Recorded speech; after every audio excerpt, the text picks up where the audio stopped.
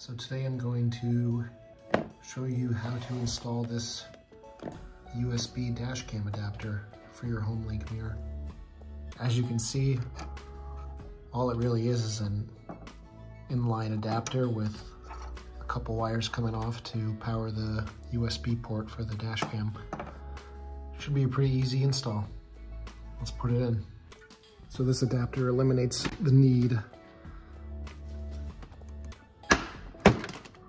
for running the USB cable all the way down and around. So the first thing you're going to want to do is you're going to want to rotate your mirror down and out of the way. Second step is going to be putting your index finger up above this U-shaped piece here, directly above the stem of the mirror. And just kind of hold that because it's going to want to go flying as you pry it off. That piece, set that aside.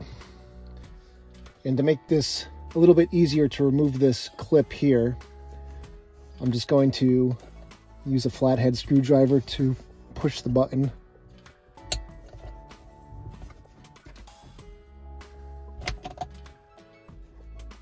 Now the next step that you're going to want to do is take your adapter.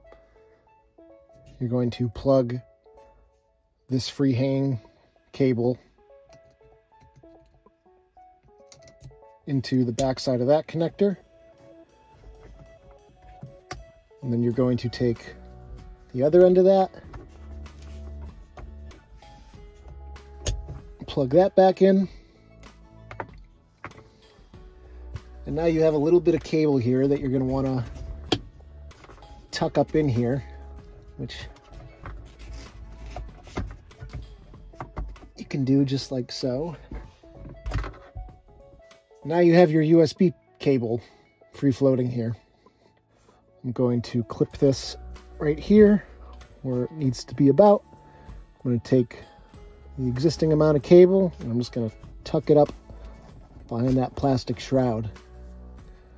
Now I'm going to plug it into the USB cable. I'm going to take all this excess. I'm just going to tuck it up in there where it will hopefully not rattle around. And that's in there pretty tight, so I don't think there's going to be much rattling. Now before I turn the power to the car on, I'm just going to connect my camera. And it just mounts magnetically right there.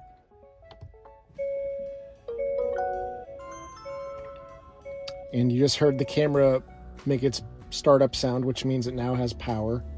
So that's a good sign.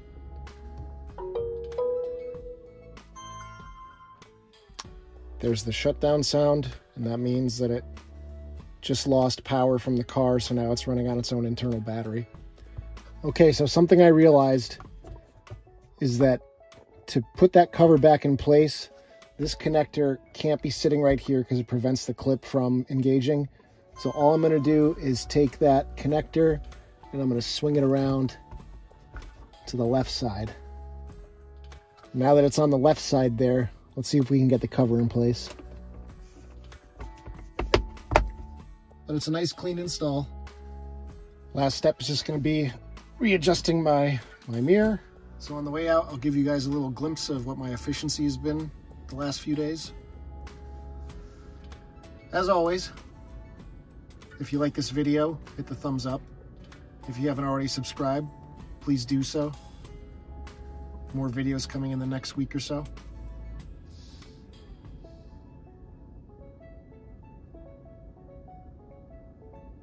Take care.